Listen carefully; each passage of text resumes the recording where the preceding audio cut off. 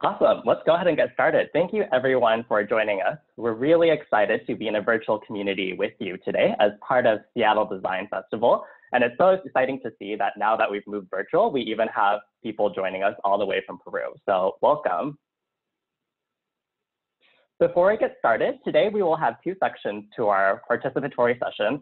We'll start out by sharing some inspiration that we've learned through our work, as well as experiences in terms of strategies that have been helpful in being inclusive. And then the second half will really learn from the wisdom and experiences of the crowd. So for the first half, if you have any questions, I love questions. To make sure we have enough time for the participatory sections in the second part of today's session, please type any questions you have into the Zoom chat, and my amazing colleague Jasmine will be moderating those questions. We'll be answering all of the questions at the very end after the participatory session to make sure everyone has the chance to collaborate and participate. All right, so my name is Felix Chang. I go by he, him pronouns, and I'm an associate strategy director at Artefact. We're a strategy design firm based in Seattle. I'm also a community involvement commissioner with the city of Seattle, working to advance equitable community engagement with city departments and officials. At Artefact, we are a digital service and product design organization, and we approach all of our work through the lens of responsible design, which means that in addition to designing for communities of youth as well as people, we think really intentionally about their context and environment as well. Over the past few years, I've gotten to work on some projects that I really loved, including the one shown here. In the upper left-hand corner, you can see part of our collaboration with Splash International, which is an international nonprofit focused on water, sanitation, and hygiene. Most recently, I was able to partner with Splash to think about how we can plan a summit, which would involve both local students, school officials, and international menstrual health experts to plan strategies for educational programs in Ethiopia as well as India. We also were able to partner with the Gates Foundation to create Topeka, which is a platform that helps students from all backgrounds advance their critical writing and self-advocacy skills. And then another project was eSight, where we were able to work with the team to create a new hardware and user experience software system to help people with low vision navigate their environments and social context more fluidly. This year's theme for Seattle Design Festival is about time, and I think it's a great moment to reflect on how our practice of design has evolved over the years. Let's look at this through the lens of personal computing. If we think about computing in the 80s, we were really, as designers, focused on usability. How do we take immense server farms and put them into a personal computer that people actually can use? As computing advanced to the 90s and 2000s, designers started focusing more on desirability. The iMac was really marketed as something that was cool, that you really wanted. As smartphones exploded in the 2000s and 2010s, design became less about just situated locations. We didn't have to be seated at a desktop to use a computer. Design was really continuous and all around us. And you saw organizations really make great efforts in relation to physical accessibility. Technology organizations ranging from Google and Apple and Microsoft to startups really thought about how people with different abilities could better engage and interact. As technology and computing continues to advance in our current decade, this computing is becoming much more distributed to where there are sensors in all of the buildings and cars and environments around us. How does design change as a result? What does design look like in 2020? This year has been really challenging for all of us. Between the disparate impacts of COVID-19 on health and employment, as well as racial injustices that many of us are growing more aware of, I think many of us in society are much more aware, as well as in design practice, that exclusion occurs not just at single situations or points in time, but as really systemic events. As a researcher and strategist, this year has really pushed me to think about situations when I potentially wasn't thinking about the system, or potentially wasn't thinking about how my actions could be exclusive, and how I could correct those mistakes. Antoinette Carroll, who is the founder of Creative Reaction Lab, shares with us that systems such as discrimination, racism, sexism, even poverty were designed by people who made intentional decisions around exclusion. If these different forms of oppression are formed by design, they can be redesigned. I thought that this quote was really inspirational and pointed us to the fact that as we continue to progress as design, the efforts that we've built on in relation to accessibility and physical spaces is really important, and people are doing great work and continuing to make progress. As we move forward in 2020, though, we need to think about inclusion even more broadly to encounter and think about all of these different factors that Antoinette described. Traditionally, as we all know, empathy is the bedrock of design thinking and human-centered design processes. And I like to think of it as seeing through binoculars. It's a little bit voyeuristic in that you're looking at things that are in the distance. You can potentially observe what people's behaviors are like, but you don't really have much context. You can't see anything that's outside of your field of view in that given moment. You don't know what someone or something was experiencing before or after the moment you're observing them. And as you take empathy and view through a binocular and try to design with them, you need to introduce your own bias to extrapolate, oh, earlier this person might have been doing this. On top of that, empathy has its limits. As a cisgender Asian American man, it is really hard for me to really have full empathy for, let's say, a Black African American woman who is experiencing pregnancy and childbirth. I can have conversations, I can observe, I can really learn from their wisdom, but at the fundamental level, it is really just impossible for me to know what it feels like to navigate the health system as an African American woman, for instance, and experience the compounding effects of structural racism and microaggression across time. If there are elements to empathy, how might we shift our approach? I think it's important to think about our approach more in relation to inclusion, which I liken to communicating via satellite. Instead of having a one-directional voyeuristic relationship, when systems of satellites function, the communication and exchange of information is bidirectional. You're triangulating for multiple data sources. And if any part of the network is offline, it weakens the strength of the entire network. Across our experiences working with different partnerships with a range of organizations, as well as subject matter experts in inclusion interviews that we've recently conducted, today we're sharing with you 3 fronts and levels along which anyone can take action to advance inclusion. The first is at the individual level. What are the practices and methods and decisions that you can embrace? The team and group level, what are the mindsets and perspectives that we must draw in? And at a cultural and holistic level throughout organizations and society, what are the conditions necessary to foster inclusion? The first half of this presentation will share inspiration that we've gained from learning from others, as well as amazing work that other folks have done. And then in the second half of this presentation, we are really excited to make it participatory and have breakout sessions where everyone shares what has worked for you and develops new ideas for what we can do moving forward. Let's start out broadly and discuss and think about culture at a broad level. In relation to culture, you might have been in organizations or structures where you hear people say things like, oh, you know, I really want to be inclusive, but there's just so much exclusion going on. Where do we even begin? You might encounter leaders who say, yes, inclusion is important, but it's not our top priority and it's not in budget, or we really care about it, but it slows things down and we need to deliver by a certain deadline. How do you overcome these barriers? One is to start out by really approaching it from a top-down perspective and strengthen your processes and teams at a high level. A great place to start is for everyone at your organization, whether you're an individual practitioner or a leader, to always be questioning, what is the composition of my team and my organization? What backgrounds do they come from? What abilities and language and cultural backgrounds do they represent? Asking these questions is the first step to ensuring greater diversity and inclusion. It's also in the way that we as designers feel it's important for design and research to start at the beginning of the process. We should also focus on inclusion at the start, when we are planning initiatives and when we are first conducting engagements. By starting and leading with that inclusion point of view, you're able to benefit from amplified and compounding effects as you continue to work. It's also really important to think about how we make inclusion is something that is built into our everyday work rather than something that's a tack on. Think about how you can find tools or workflows that orient themselves around inclusion. For instance, for visual designers, always using color checkers like shown here with this app that automatically suggest better visuals and visual color combinations with better accessibility.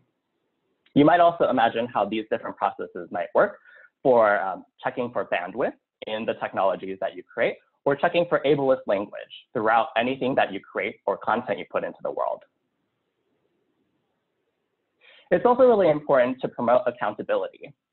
Social science, as well as behavioral economics research, suggests to us that when we establish explicit goals, make commitments, and create detailed plans, people are much more likely to follow through with action. In practice, this starts by asking at your organization and your team, what does inclusion mean for us right now?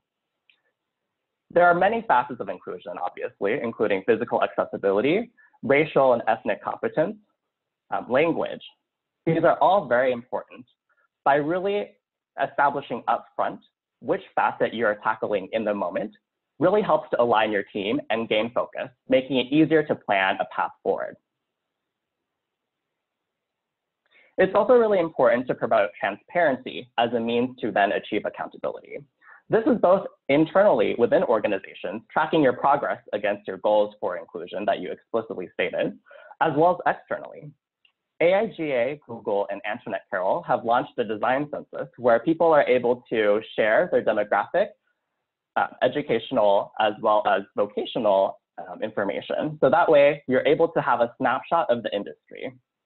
Efforts like these really exert public pressure on both the industry as well as organizations to be transparent and then also to make progress towards diversity. It's also really important to normalize inclusion at a system level. In general, people and organizations don't like to stand out. And so when you're able to make inclusion seem like the norm, it advances the entire practice. Looking at innovation field as inspiration, Artefact was fortunate to partner with Bloomberg Philanthropies and the Organization for Economic Cooperation and Development a couple of years ago to create the City Innovations Map, where we're able to have any city team in the world share their innovation case studies. They said what they did, the methods they used, as well as their learning. By having this map, we not only build a movement and momentum by inspiring people and saying, hey, if these folks are doing this innovation work, I can too. We're also strengthening everyone's collective capacity by learning from their mistakes, so that way we don't need to repeat them. It's also helpful to think about ways that we can build in norms at a system level. From a software perspective, organizations like Google Material Design, as well as Microsoft's Fluent Design System, have really thought intentionally about accessibility from the start. And the benefit of having a system that considers accessibility is that anyone or team that then uses that system automatically up-levels their accessibility. You might also imagine how this can be parallel to efforts on a policy level at an urban or city or government level, where you have regulations really up-leveling the standards for accessibility. Now that we've thought about the conditions at a broad level within society and organizations that are necessary to foster inclusion, let's zoom in one level into mindset. What do teams need to have in terms of perspectives and approaches that help to shape inclusion through their work? I wanted to have everyone do a quick reflection here. If everyone could take 60 seconds, either open up a text pad on your computer or grab a sheet of paper near you and write down as many situations as you can recall in 60 seconds when you have been excluded. I'll go ahead and start a timer now. So go ahead and write as many situations as you can recall when you have been excluded. Timer starts now.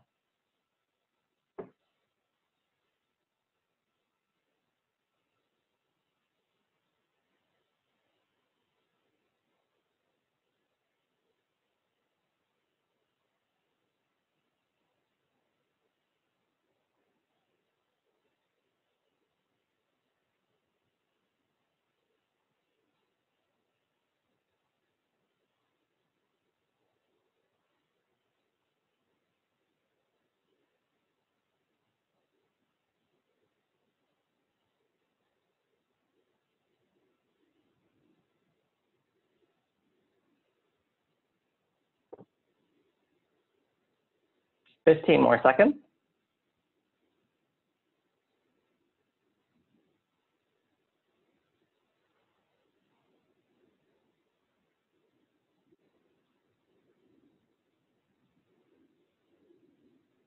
And that's time.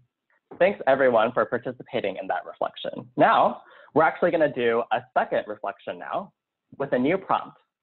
Same format, 60 seconds. This time, think about all of the times, as many as you can, when you have excluded others.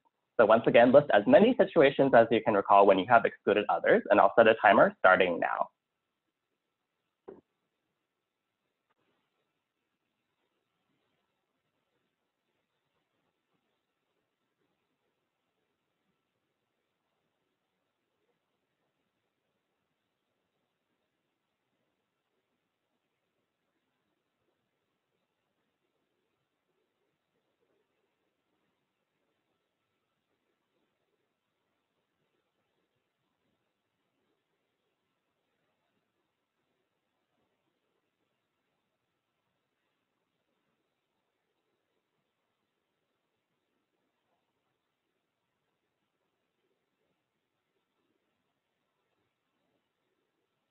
Fifteen more seconds.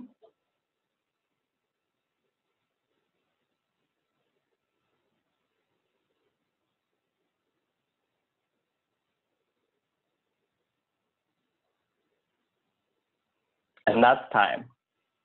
If you were like me, it was much easier for me to think about all the situations when everyone has excluded me than to think about situations when I excluded others. I came up with more situations when I was excluded. I think our exercise shows that as creators, as designers, and as professionals, we all have control over situations when exclusion occurs, because it happens. I think this is the first step to acknowledging that this is an action we personally must take in relation to providing and creating more inclusive atmospheres and environments. In relation to thinking about perspectives of inclusion at a team level, sometimes we might encounter situations where people aren't aware that exclusion is occurring. They might also be overwhelmed with the amount of exclusion that's taking place, or say that, oh, I'm sorry that we were being exclusive, but we didn't mean to be exclusive. How do you overcome these barriers? The first step within an inclusive design process for any team is to really reflect on the exclusion that is taking place. In interviewing Bryce Johnson, who's inclusive design lead at Microsoft Devices, he shared with us, when you don't intentionally include, you will unintentionally exclude. Given that there's so much different types of potential exclusion that can take place, where do we even begin? Here are three lenses that can hopefully help. One is through the policy lens. Up until 1968, according to a Supreme Court ruling, it was legal for cities and governments to redline certain areas. That means they can mark and denote certain neighborhoods in a city as good neighborhoods, quote unquote, or bad or red neighborhoods based on the race of residents who live there. As you can see in this map of Seattle from the past, neighborhoods with more community members who were identified with the Black, Indigenous, people of color, and immigrant communities were often marked as the bad or red neighborhoods. And these residents were also prevented from renting or purchasing homes in other areas of Seattle. They also were less likely to receive mortgage loans from banks to buy their own homes, compounding income inequality. Here's a situation where regulation and policy led to measurable exclusion. From a built and physical environment standpoint, experts such as Kat Holmes, as well as the World Health Organization, indicate exclusion occurs when there are mismatches between a person's abilities and the environment around them. An example here we could see, for someone with different mobilities or perhaps a leg injury, this environment with the staircase is mismatched to their abilities to navigate it and access the building. A third lens for exclusion that we can view through is the felt or psychological environment. A great example and case study for this is online harassment of platforms. According to peer research, 40% of us have experienced personally online harassment, and these numbers increase greatly for members of the Black, Indigenous, and people of color communities, as well as the LGBTQ+ communities. How do we try to prevent these exclusions from taking place? Fortunately, different organizations have started creating tools that allow people to reflect on exclusion at the beginning of work processes. From a policy perspective, the City of Seattle has created a racial equity toolkit, which any city official or even member of the public can use. City departments use this as part of their budget planning process, where they are asked to investigate any racial and demographic factors, as well as intended and unintended consequences of any initiative that they create, and look for signs of racism or potential for institutional or structural racism that they can then weed out. From a physical environment and built accessibility perspective, Microsoft has created an amazing inclusive design toolkit that allows people to think through a variety of situations. And I really like that it helps and encourages people think about ability, not just as moments in time, but as ability as something that can range and vary across time. As we see here for the different senses, like with touch, different abilities might vary based on whether you have an injury or not. In relation to the psychological lens, Artefact was fortunate to partner with Omidyar Network, who's a leader in encouraging organizations to create ethical technology. In partnership with them, we created the Ethical Explorer Pack, which provides any product leader or team with a series of provocations and prompts for reflection in relation to bias, access, accessibility, that they can consider and reflect on as they create their product. Another shift that's important to make for inclusion in relation to mindset is to think about how we can shift power to diverse communities. Traditionally in design, there is a tendency to design for communities. To be inclusive though, we should think about all the ways that we can design with communities. How can we engage them through participatory and co-design methods as much as possible? How can we empower intended communities of use to not only validate product decisions and give feedback, but to actually make those product and service decisions? What does it look like if we don't launch a product unless the community of use says that this is awesome and this is helpful for us? You can imagine as we engage people more and more, it's important to do this not just at the beginning or at the end of the design or product development process. It's important to engage people and communities continuously. And as part of that, it's important to pay people for sharing their time and expertise. Anyone we engage through our work is a living expert in their knowledge, in their situation, and in their environment. And we should be compensating all people for their subject matter expertise. Once a product or service is released into the world, it's important to think about how we can facilitate community control and agency. I think a great example of this is Xbox's adaptive controller. As you can see at the top, the normal and traditional interface for it is pretty simple. But what's really amazing about this is the top row includes a variety of ports, a very large collection of them. So that way, depending on your personal abilities, you're able to customize this device in any way that you want to with a series of joysticks, buttons, and controls to make it work for you. Another example of control with a system is Apple's voice-over system that allows people's different abilities to scan the screen, and then through AI narration, it allows them to know what's going on. They can also interact with the system through Braille output. You've also seen different digital video platforms, I think, do a great job of allowing people to modify playback speeds, which allow people to consume content in ways that work for them. All right, now that we know the mindsets we need to hold from a team perspective, what are the practices that we as individuals can take and the decisions we should be making to advance inclusion? As designers or practitioners, we might be confronted with the challenge of what difference can I make as one person? Or you might be wondering, I don't want to be inclusive. What if I do or say the wrong thing? Or you might be asking, aren't we already designing for the majority? In relation to inclusion, it's really important to know that each of us can do our part in fostering belonging. As my former colleague Cheryl Kababa always said, it's really important to acknowledge that systems and environments are not neutral. Whether you're creating moderation guidelines for an online platform or you're facilitating an in-person workshop, it's important to acknowledge that you must set ground rules because even if you don't set ground rules, there is implicit ones that arise from just who's there as well as the environment. Acknowledging that systems are not neutral are the first step to then creating more inclusive conditions. It's also really important to try to treat people as individuals rather than categories. Let's look at this through the lens of data. If you are trying to share information with someone, it's important as much as possible to share information that's personally relevant to them, rather than say, oh, this information applies to Asian people. That makes it much more relevant and fosters belonging. From a data collection standpoint, try to never collect data unless it will directly benefit the community of use. A lot of times, data collection efforts can be stigmatizing and forcing people to categorize themselves with different ways to identify.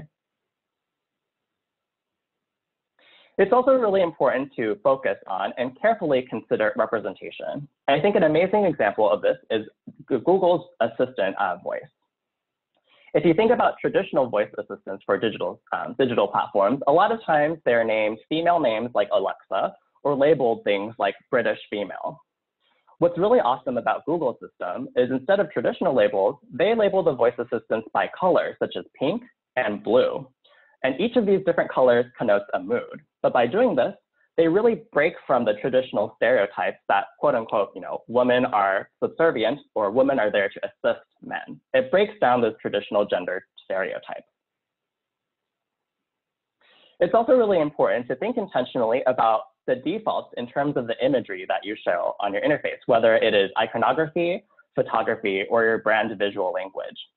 Think about ways that your system, and reflect on to what extent your system is reflecting the community around you. And as you show people with diversity, it's really important to not tokenize or marginalize the way you portray them. It's also really helpful to think about standards from a system level as well. I was lucky to speak with Jenny Lam, who's Senior Vice President for Brand User Experience at Oracle. And she explained to us that in digital design, a lot of times what's held up on a pedestal is often really European. It emphasizes Bauhaus design, clean lines, as well as sparseness. As Oracle embarked on creating their new Redwood design system, they really emphasized that they wanted to reflect their customers everywhere. They literally have customers in every country in the world. And so this led their team to really look at inspiration in art and culture from around the world, not just in the Western world. And as you can see here, that really reflected in shades that were warmer with more vibrant colors throughout their platform and design system. As we as a design community think about ways that we can be more inclusive, I think one of the things that I've taken away is it's important to focus not just on our intentions, but on our actions, and as well as the impact of our actions. I hope that today everyone here has sparked some inspiration around actions that you can take at an organization and culture level, at a team or mindset level, as well as an individual and practice level as well. And so now I'm really excited to engage with everyone on our virtual community today to really build our collective capacity by having collaborative breakout sessions in just a moment. Well, let's go ahead and explain what these will look like. In just a moment, we will be dividing you into Zoom breakout groups of 4 to 5. This works much better if you are logged in through your computer, so we encourage you to do that. As you're randomly divided into these groups of 4 to 5, as a team, go ahead and select one area of focus for the next 10 to 15 minutes that you would like to brainstorm around. Would you like to focus on culture at an organization or societal level, mindsets at a team or group level, or practice at an individual level? Once you've selected a focus, go ahead and we'll ask you to share and document your ideas on a Google spreadsheet. So that way our collective community today can benefit from everyone's ideas. Hi, everyone. Thanks so much for joining us again. I personally had a great discussion with a great team of folks, so really excited to see everyone here. I think what we'll do really quickly, if you have any questions, we have just 5 minutes left. I want to be respectful of everyone's time. So feel free to enter your questions in the chat, but otherwise I would love to go through and just highlight some of the ideas that people have collectively generated. I actually learned a lot just from my really short discussion. So really excited to see what other teams came up with too. I'm gonna go ahead and screen share real quick. If you are still in this spreadsheet, feel free to highlight one idea that you liked the most that you would like to share out with the rest of the groups. I think from our team, we called it Team Trisports because we started with 3 people. One of the ideas that one of our team members brought up was that it's helpful in getting teams and organizations to embrace inclusion, to really frame it in terms of the value proposition that it brings to the organization and to the business. And I think we brought up great examples of both what are the potentially negative value propositions of, if we don't address inclusion, this could actually lead to risks such as lawsuits, or the risk that people are just unable to use our platform, which then decreases our market share. And then also that there's also the benefit of value proposition to where by highlighting that you are inclusive, that builds your brand awareness, like organizations like Apple have done around accessibility. Team Elephant has an idea they've highlighted. They say that it's important to know that inclusion is everyone's responsibility, not just based on specific identities. And I think that resonates with me. I think to your point, I think when only one person is focused on doing the work, it ultimately, inclusion cannot occur unless everyone is actively contributing. So I think that's a great point. Team Brain Frame and Mind Frame says that reverse who is less and who more, who to include. I think that really speaks to the fact that we as a community can think really intentionally about the ways that we continue to engage more with our communities. And that's something that I've been trying really hard to think about in my practice as well. So I 100% agree with that. And then Team Jade has acknowledge unconscious bias and learned personal perspectives. We are thinking the society's thoughts. I really like that. And I think starting out and thinking about unconscious bias is a great point. I think that's awesome. Let's see. I'm gonna go ahead and go to culture ones. I think we have some highlighted ones here. So Team Blue Coyotes had coming up with community agreements as a group, checking in on them regularly to see how we are doing on those agreements. I think that's actually a great recommendation as well. I think whenever I have been in communities where there were not those community agreements up front, often it led to chaos. So I think that this is definitely a great point. Team Barrett has quality insurance for inclusion. Utilize tools to check yourself throughout the process to review alignment. I like that a lot. Thinking about ways it's just built into your everyday work, thinking about functionality and font. And I think that makes it easier and also establishes consistency across all of your systems as well, to where all the teams are using the same thing, and that raises everyone's standards. Another idea from Team Don't Know is using same language agreed upon and avoid jargon and acronyms. I think that's a great point. To me personally, when I'm looking at acronyms, I often don't know what they mean, and that definitely leads to exclusion. So I think that's a fantastic point. And then let's go just for time, we'll do a final one. Different teams has different agents defining the value set of an organization bringing in their values. I really like how that ultimately gets to the point at where we need to be inclusive in defining values. And also potentially that values might really be not just unified, one thing, but really reflects multiple perspectives. That's really interesting. Awesome. So I know we're at just about time. Thank you so much, everyone, for joining today. Let me just check if we have any hot pressing questions. Cool, we're good. Thanks so much. I think I would really love for everyone, in the spirit of practicing accountability, to end with this Mad Lib. So feel free to take a screenshot of this or just write down this phrase on a sheet of paper or a text pad near you. Think about one action that you will take towards inclusion in the next month and just fill out this Mad Lib. What is something that you will do in partnership with a specific community or group in a particular context? And what does that inclusive action ideally lead to? What's the ideal outcome? I encourage you, everyone, to fill this out. Put it somewhere where it's visible at your desk or on your computer, and really use it as a way to check in on yourself and see if you are taking that action towards inclusion. I'd also really love to continue the conversation. I think everyone I've met with so far and all the ideas you have are amazing. If you'd love to continue the conversation on inclusion, my contact information is in the upper right-hand corner. And as well, in relation to these inclusion commitments, also feel free to post them on social media as a way to increase external visible transparency and accountability as well. So once again, thank you everyone so much for joining. We'll just end with this. Once you've written your commitment, feel free to then drop off, but I'll also be here for anyone who wants to chat for a little bit as well. But thank you so much for joining us in community today.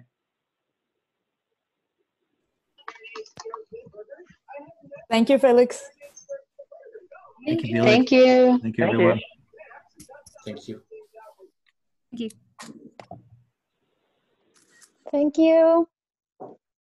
Thank you.